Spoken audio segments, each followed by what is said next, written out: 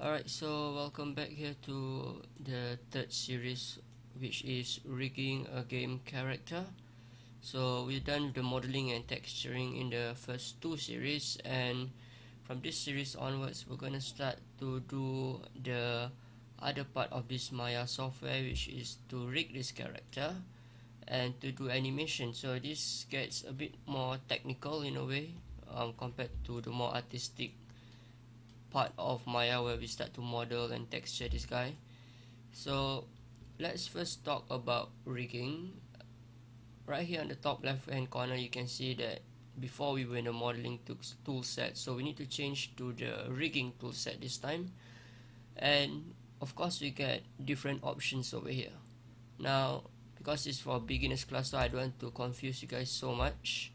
So first things first is let's talk about joints. Alright, so over here on the skeleton there's this thing called create joints. Alright, so what are joints? Joints are actually bones. Alright, think of them like bones for your characters.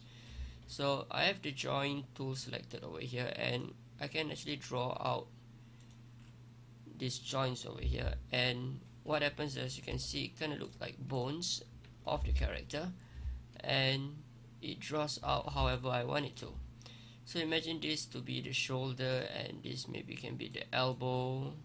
You can actually move it around, and maybe this is the wrist. So imagine if we put this setup onto our character's hands, and then we can start to rotate him around, and we can start to maybe push it up. So for example, if he's like putting his hand up saying hello to people or something like that, so and we can start to animate this later on.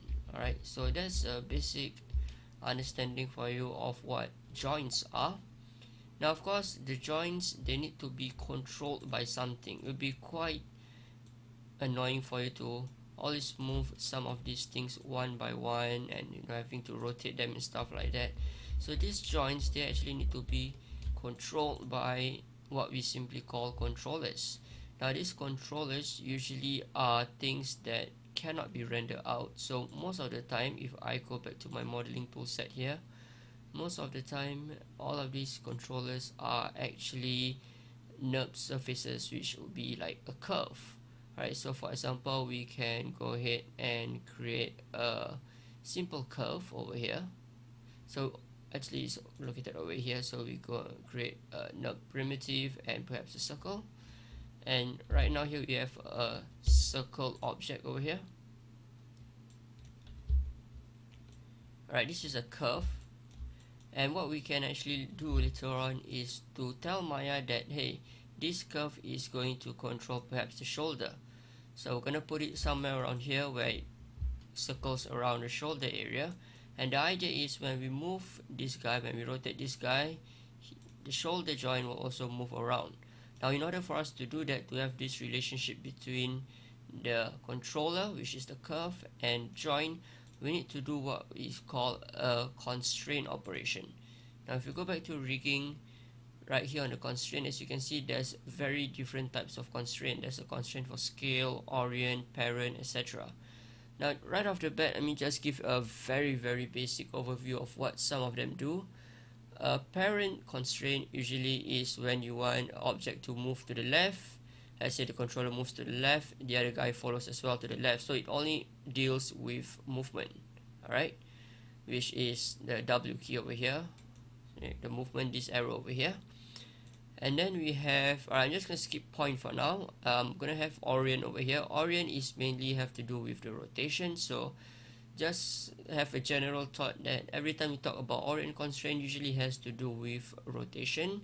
Scale, it explains itself. So if let's say I have a master controller over here, and if I were to scale up the whole thing, everything else will also scale up. And we have this thing called the pole vector. Usually we use this for our knee control, which we would usually put somewhere over here, probably create a box or something like that, and that allows us to do some twisting around the knee. So you can try to maybe twist your own knees, and you can see how it looks like. It kind of constrains itself a bit. You can't really twist your knee 360 unless you're like some alien character, which this guy is, but normal human being can't really twist their knee so much, so we'll just twist it a bit over here, and we use a pole vector for those. Alright, so that's a basic overview of what rigging is about. Alright, now the next part is we're going to actually start to create the bones for this character. So we're going to start to build the bones, build the hierarchy. We're going to talk about how we can organize all of these things, everything to be organized in the outliner, make sure it's neat and tidy and named properly, and then we're gonna follow from there. So we'll see you in the next part. Alright, so we're gonna start to put in the bones for this character, and before we begin, we actually want to do some cleanup over here. So if you go to our outline over here on the left hand side, you see some of these things are already named. So if you have not named the objects in your scene, it's best for you to go and rename them. And I have some things over here which is the eyes. They have not been center pivot, so I just want to make sure it's center pivot, freeze transformation, delete the history, and here I have apparently just a redundant group, so I'm going to get rid of that group. What I have to do is I click the middle mouse button and push it out. So if I expand this, take the middle mouse button and drag it out, right? And these two groups can now be deleted. Alright, so we can start to go ahead and put the bones for this guy. So what I want to do first is to create a new shelf, right? Because previously in the previous series I have this modeling shelf over here, so this time I'm going to create a new shelf, and I'm going to call it rigging. So all my rigging shortcuts is going to be here, or maybe I just put it as rig. Alright, so I have a rigging shortcut over here. And first things first, I'm just going to do some basic things. Whatever I have over here, history, center pivot, freeze transformation, and hide unselected objects, and show all. I'm going to quickly put that up over here. So let's go modify and look for our freeze transformation, center pivot, and then we're going to delete by type history, and I'm going to go and display hide unselected objects, and show all. Again, if you've forgotten, it's actually Control Shift and click on this so that it will appear up here. Alright, so first thing is make sure we go back to the rigging tab over here, and I'm also going to start to create a join. So under my skeleton there's this thing called create joins, so I'm going to put that in as well. It will look like this icon over here. Now let's go from our front.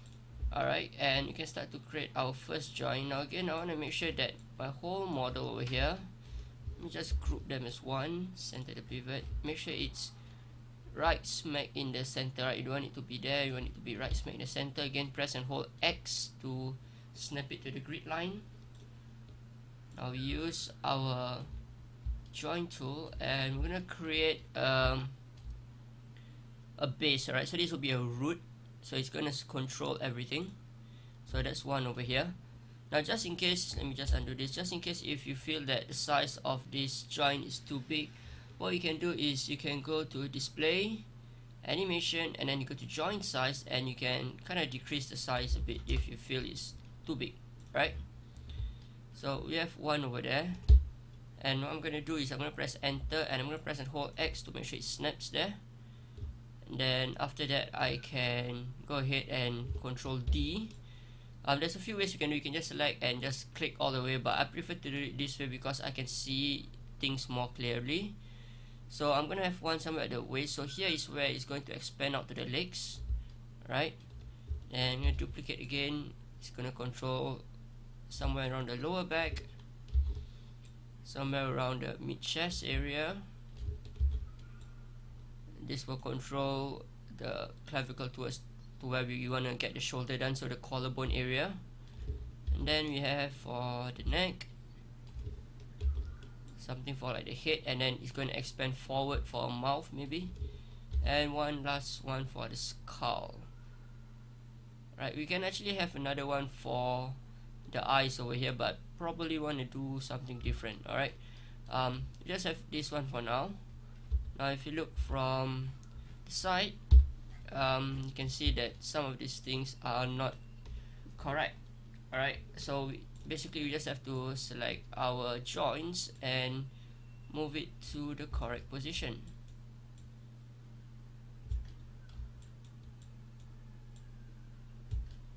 Right, so this would be the area where it's going to go up to the shoulders and the hands. This will control the neck. So this is the head, and then we're going to have one out here for the jaw, maybe two, we'll see how. And then we'll have one more here for the top of the head right here. Alright, so that's it for now. I mean, I'm not going to make it a very complicated rig. At most for the facial rig, it's just going to be for the mouth, maybe some things for the eyes. Again, this is just a beginner course, just to get you started on rigging really, so nothing too fanciful. Alright, now next thing is we're going to go to the outliner, and as you can see I have all of these joints over here. By the way, I can just go to my shading and click on X-ray to see the joints together with the model. Right, so what I want to do is I want to start to parent them. Now again, this is a bit of an unorthodox. Okay, I forgot I had one more over here. Let me just go back here and move this guy. Maybe I can put him up in front here so that you can have a bit of like a belly thing over here, and you can animate the belly. Alright, so I think I will have this guy in front over here. So going back to our outliner, what we want to do is we want to parent them, and as I was saying earlier, we can actually by right just select a joint and then start clicking it, and it automatically has this hierarchy going on where this is the root, and then followed by this guy and this guy and this guy and this guy. Right, but I'm going the long way around, and I'm going to show you this way instead so that you can start to see the hierarchy a bit more clearly.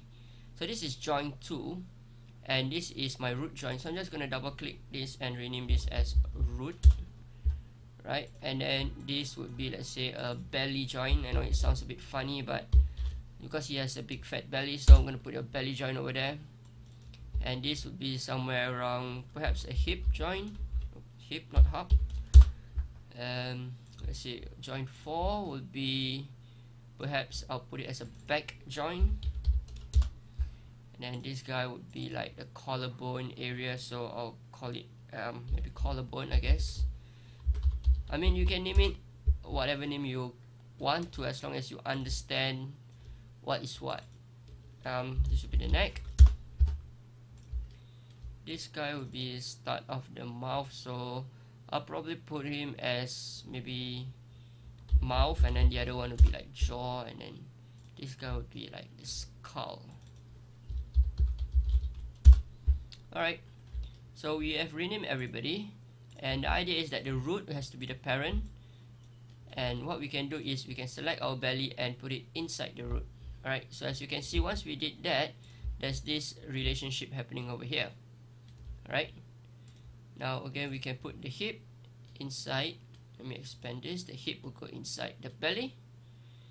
Right, and then so on and so forth. The back will go to the hip, collarbone to the back, neck to the collarbone, mouth to the neck, and skull to the mouth. Alright, so the idea is that when I click on the root joint, it will select everybody else. If I click anywhere along the line, it will follow through to whoever that is down the line.